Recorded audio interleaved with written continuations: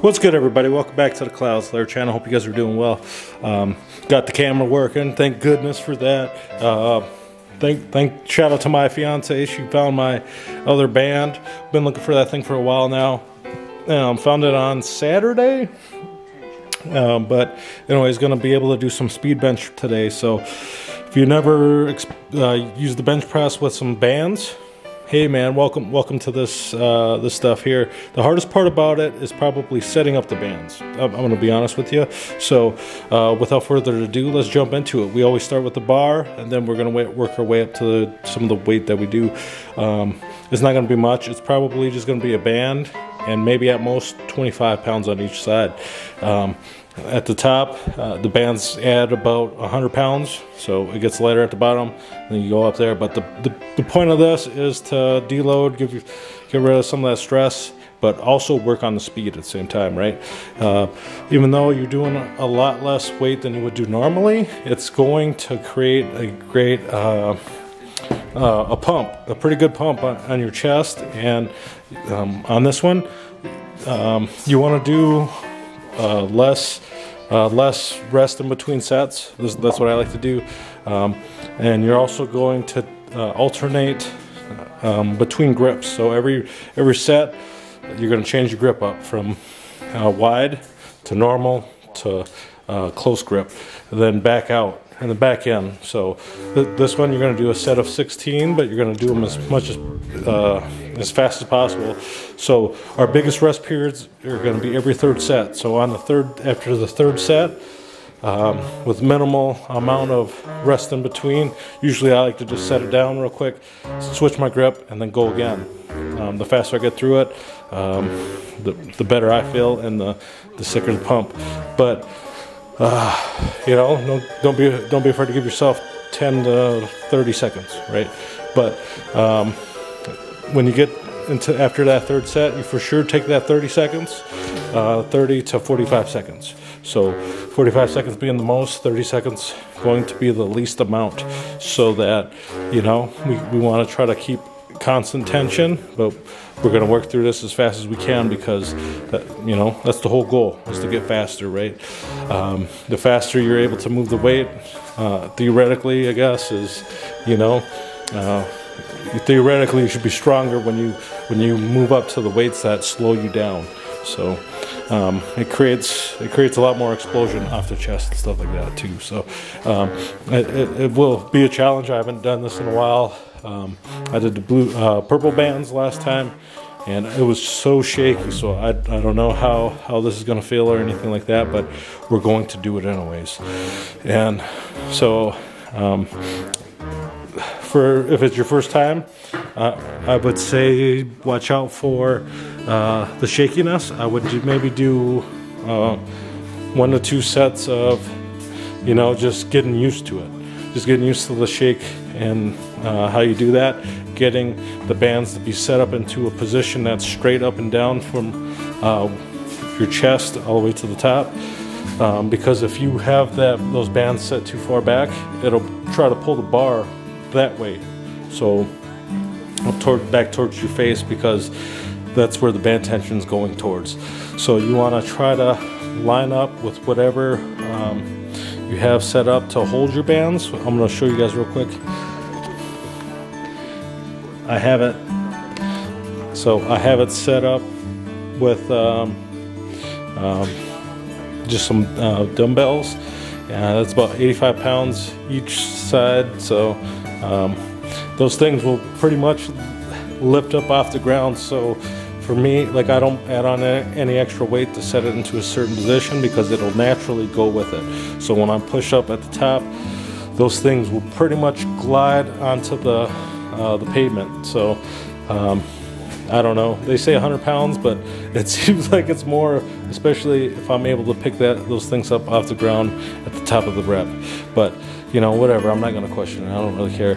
But so we'll do that, switch grips, and like I said, it'll when I pick it up, go towards where my pressing point's going to be. It should line up with it, and it usually does. So without further ado, let's jump back into it, jump into this video.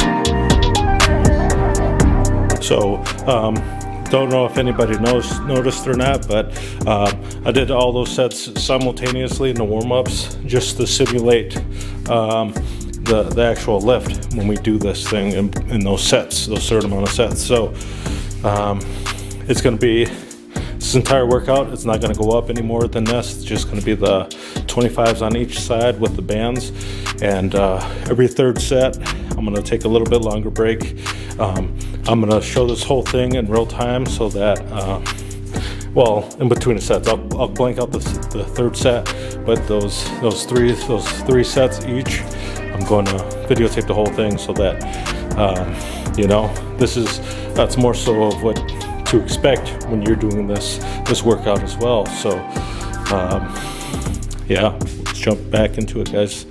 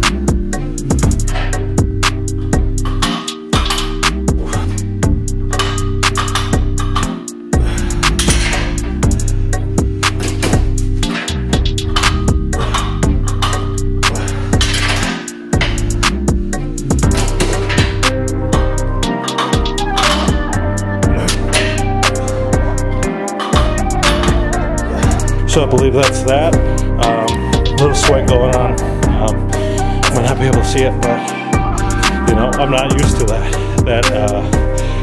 intensity for that period of time. Before I was, you know, I'd be able to do a lot more. I think I was able to do like banded 225 for some pretty fast reps before. So it's safe to say that I got much work ahead of me, and I'm gonna plan on doing more banded presses for now to help get a little bit stronger. So they say that these banded lifts, they work, especially in that speed, more of the tendons and stuff like that, and it puts a different kind of stress on it other than your muscles. But you know, I posted a video before of doing deadlifts with the bands, and you know, had one guy was talking about how the normal equals the same. So if that's what you believe and you don't want to do any banded stuff, you know, nobody's making you do gosh darn thing. So just fucking, who cares, right? Lift how you want to lift. If it keeps you being consistent, you know, do it. Keep being consistent, and that's the only way to get stronger, right? But if you were curious and wanted to try this to try a different variation and also a different way to challenge yourself, you know, this is something to do, especially if you plan on having like deloads. Maybe it makes bench pressing a little bit more fun for you and stuff like that. So if it works for you, do it. If it doesn't work for you, stop doing it, right? Do something else. Maybe you're missing something else. But even though that's the end of the bench press, that's not the end of the workout. So I'm gonna do some stuff for my shoulders and hit those accessories, right? Do some of these accessory lifts that I know certain areas that are bugging me.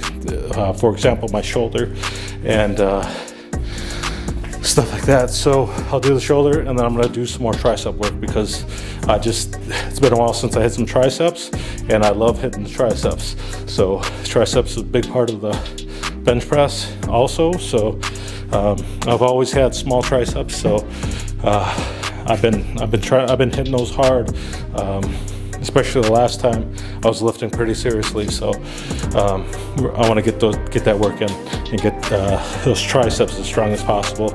And I'll probably do some bicep work also. Might as well hit the full arm and you know, stuff like that, because believe it or not, like the biceps, they help a lot with stabilizing the weight. I forget who it was a YouTuber who was explaining that a little bit more, and you know, it might have been like one of those guys that he might be bald and you know, stuff like that, and he's like a workout specialist. I think he went to school for it and stuff like that. I forget his name. I used to watch him a lot. Mike something, I can't remember. Pretty big YouTuber, especially in the fitness world. I just suck ass at remembering names. But anyways, I'm gonna hit those things, and thanks for tuning in, guys. I appreciate it, and I'll see you next workout video. And if anybody wants to see any kind of accessory work, hit me up, let me know. I'll show you those things, some of those works that I like to do. They work for me, and that you know, if you want to incorporate those into your own workouts, you know, do that. I'm by no means an expert or anything like that. I was watching a lot of YouTube, and you know, I read into a lot of things that to do and things like that, and seeing a lot of points of views and tried a bunch of different shit, right? And it helped me a lot so far on lifting, because when I was younger, a lot of that information wasn't out there, and I didn't know squat diggity and stuff like that. So, and I still don't know, you know what I mean? The great thing about lifting weights is you're constantly learning new things and new ways to get stronger, but at the end of the day, it's just doing that work. But anyways, if you guys like this video, please consider hitting that like and subscribe button as well. Until next time, love you guys, peace.